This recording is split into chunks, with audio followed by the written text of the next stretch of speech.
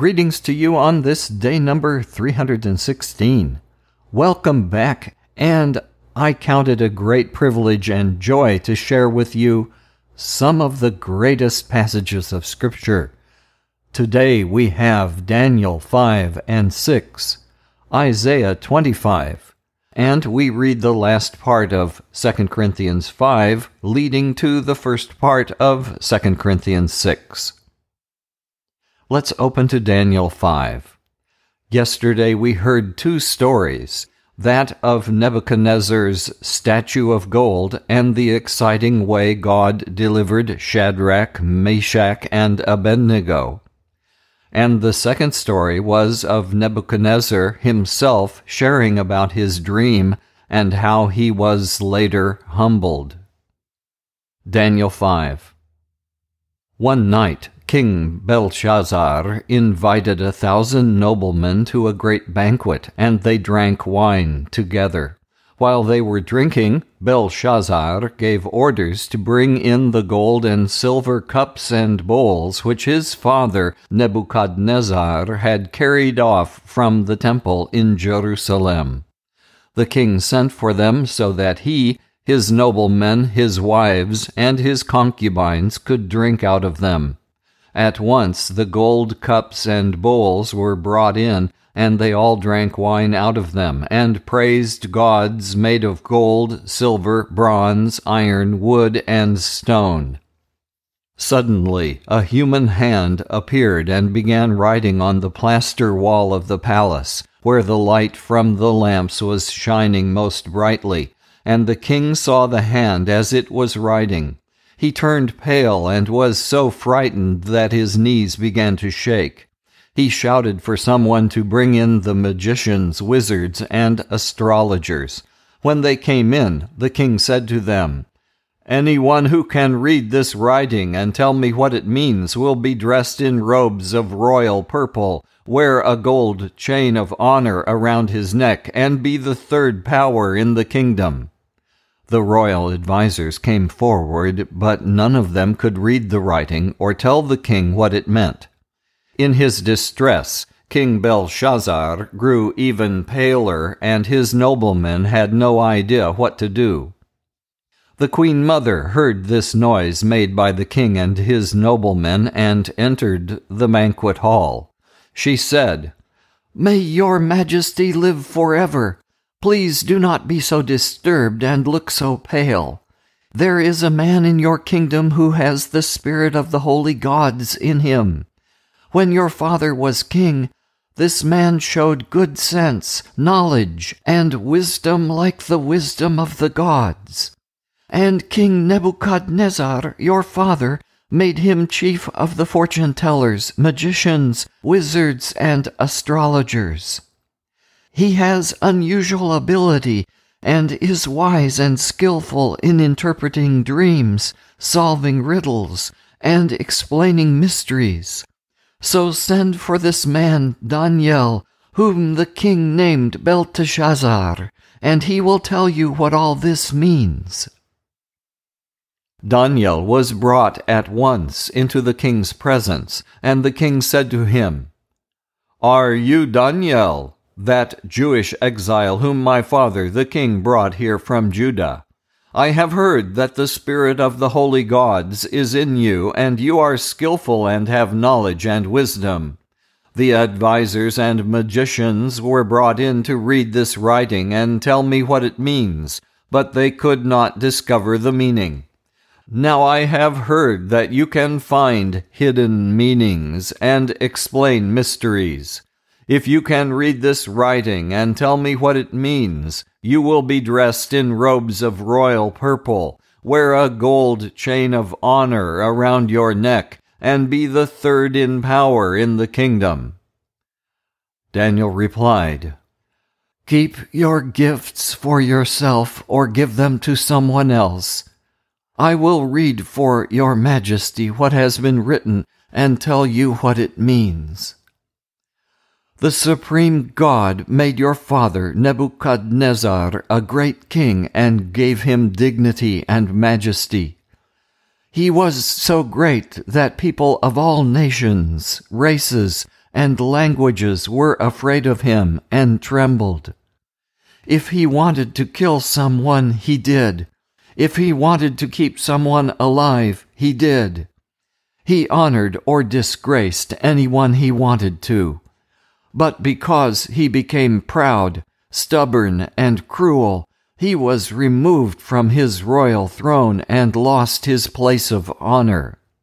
He was driven away from human society, and his mind became like that of an animal. He lived with wild donkeys, ate grass like an ox, and slept in the open air with nothing to protect him from the dew. Finally, he admitted that the supreme God controls all human kingdoms and can give them to anyone he chooses. But you, his son, have not humbled yourself, even though you knew all this. You acted against the Lord of heaven and brought in the cups and bowls taken from his temple. You, your noblemen, your wives, and your concubines drank wine out of them and praised gods made of gold, silver, bronze, iron, wood, and stone, gods that cannot see or hear and that do not know anything. But you did not honor the God who determines whether you live or die and who controls everything you do. That is why God has sent the hand to write these words. This is what was written: number, weight, divisions. And this is what it means: number. God has numbered the days of your kingdom and brought it to an end. Weight. You have been weighed on the scales and found to be too light. Divisions. Your kingdom is divided up and given to the Medes and Persians. Immediately Belshazzar ordered his servants to dress Daniel in a robe of royal purple and to hang a gold chain of honor around his neck, and he made him the third in power in the kingdom. That same night Belshazzar, the king of Babylonia, was killed, and Darius the Mede, who was then 62 years old, seized the royal power. Daniel 6. Darius decided to appoint 120 governors to hold office throughout his empire. In addition, he chose Daniel and 2 others to supervise the governors and to look after the king's interests. Daniel soon showed that he could do better work than the other supervisors or the governors. Because he was so outstanding, the king considered putting him in charge of the whole empire. Then the other supervisors and the governors tried to find something wrong with the way Daniel administered the empire, but they couldn't, because Daniel was reliable and did not do anything wrong or dishonest. They said to each other, "We aren't going to find anything of which to accuse Daniel unless it is something in connection with his religion." So they went to see the king and said, "King Darius, may your majesty live forever. All of us who administer your empire, the supervisors, the governors, the lieutenant governors, and the other officials, have agreed that your majesty should issue an order and enforce it strictly. Give orders that for 30 days no one is permitted to request anything from any god or from any human being except from your majesty. Anyone who violates this order is to be thrown into a pit filled with lions. So let your majesty issue this order and sign it, and it will be in force, a law of the Medes and Persians which cannot be changed." And so King Darius signed the order. When Daniel learned that the order had been signed, he went home. In an upstairs room of his house there were windows that faced toward Jerusalem. There, just as he had always done, he knelt down at the open windows and prayed to God 3 times a day. When Daniel's enemies observed him praying to God, all of them went together to the king to accuse Daniel. They said, "Your Majesty, you signed an order that for 30 days anyone who requested anything of any god or from any human being except you would be thrown into a pit filled with lions." The king replied, "Yes, that is a strict order, a law of the Medes and Persians, which cannot be changed." Then they said to the king, "Daniel, one of the exiles from Judah, does not respect your majesty or obey the order you issued. He prays regularly 3 times a day." When the king heard this, he was upset and did his best to find some way to rescue Daniel. He kept trying until sunset. Then Daniel's enemies came back to the king and said to him, "Your Majesty knows that, according to the laws of the Medes and Persians, no order which the king issues can be changed." So the king gave orders for Daniel to be taken and thrown into the pit filled with lions. He said to Daniel, "May your God, whom you serve so loyally, rescue you." A stone was put over the mouth of the pit, and the king placed his own royal seal and the seal of his noblemen on the stone, so that no one could rescue Daniel. Then the king returned to the palace and spent a sleepless night, without food or any form of entertainment. At dawn, the king got up and hurried to the pit. When he got there, he called out anxiously, "Daniel, servant of the living God, was the God you serve so loyally able to save you from the lions?" Daniel answered, "May your majesty live forever. God sent his angel to shut the mouths of the lions so that they would not hurt me. He did this because he knew I was innocent, and because I have not wronged you, your majesty." The king was overjoyed and gave orders for Daniel to be pulled up out of the pit. So they pulled him up and saw that he had not been hurt at all, for he trusted God. Then the king gave orders to arrest all those who had accused Daniel, and he had them thrown, together with their wives and children, into the pit filled with lions. Before they even reached the bottom of the pit, the lions pounced on them and broke all their bones. Then King Darius wrote to the people of all nations, races, and languages on earth, "Greetings! I command that throughout my empire everyone should fear and respect Daniel's God. He is a living God, and he will rule forever. His kingdom will never be destroyed, and his power will never come to an end. He saves and rescues. He performs wonders and miracles in heaven and on earth. He saved Daniel from being killed by the lions."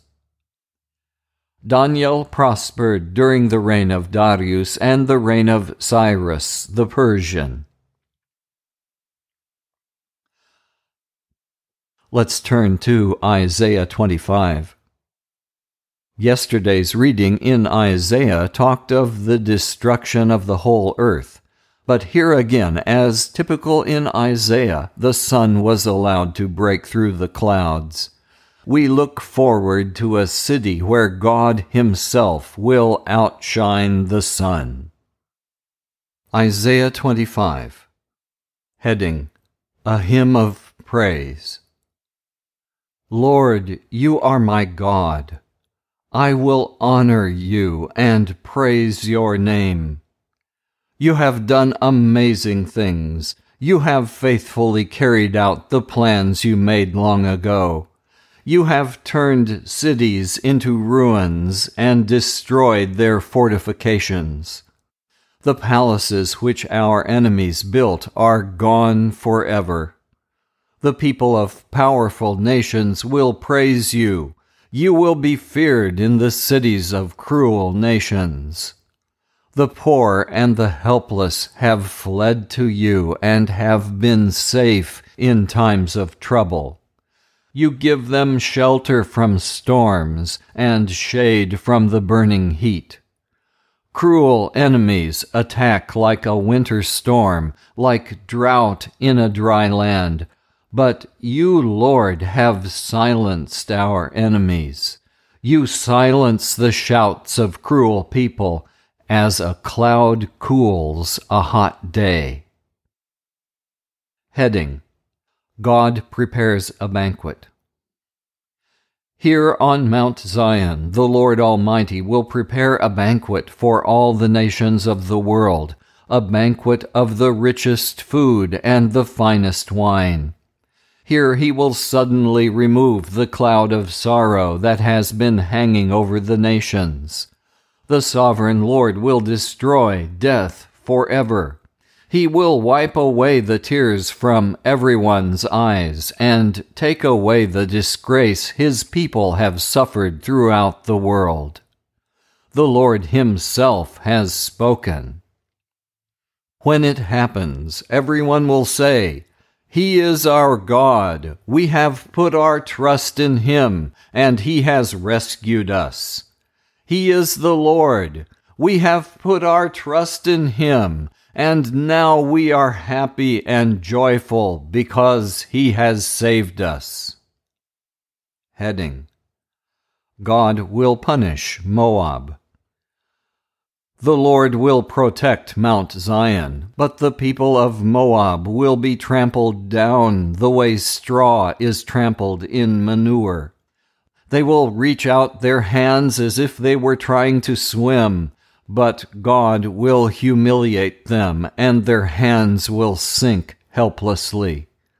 He will destroy the fortresses of Moab with their high walls, and bring them tumbling down into the dust. And now let's return to 2 Corinthians 5. Here is part of Paul's discussion about the earthly tents, or bodies, we all have, and heavenly bodies we will one day have. Chapter 5, verse 6. So we are always full of courage. We know that as long as we are at home in the body, we are away from the Lord's home. For our life is a matter of believing, not of seeing. We are full of courage and would much prefer to leave our home in the body and be at home with the Lord. More than anything else, however, we want to please him, whether in our home here or there. And now we pick up in 2 Corinthians 5, verse 14. Paul returns to his theme about the apostolic ministry that God has given to him and his companions, and especially now their commission to share the message of reconciliation with God. 2 Corinthians 5. We are ruled by the love of Christ, now that we recognize that one man has died for everyone, which means that they all share in his death. He died for all, so that those who live should no longer live for themselves, but only for him who died and was raised to life for their sake. No longer then do we judge anyone by human standards. Even if at one time we judged Christ according to human standards, we no longer do so. Anyone who is joined to Christ is a new being. The old is gone, the new has come. And the source of all those life changes is God himself, who by Christ's mediation has made us at peace with himself. Then he sent us out to tell about that offer of peace. What we tell is that God, through the death of Christ, has opened the way for each person in this world to be at peace with Him.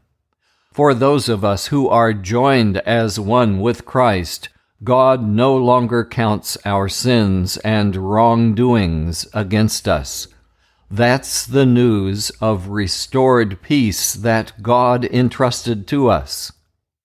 It means that we've become messengers of Christ, our King. Through us, God is inviting and calling each of you to listen to this message.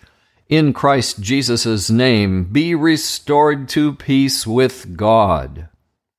Christ was without sin, but for our sake, God made Him share our sin, in order that in union with Him we might share the righteousness of God. 2 Corinthians 6. In our work together with God, then, we beg you who have received God's grace not to let it be wasted. Hear what God says. When the time came for me to show you favor, I heard you. When the day arrived for me to save you, I helped you. Listen, this is the hour to receive God's favor. Today is the day to be saved. We do not want anyone to find fault with our work, so we try not to put obstacles in anyone's way. Instead, in everything we do, we show that we are God's servants by patiently enduring troubles, hardships, and difficulties.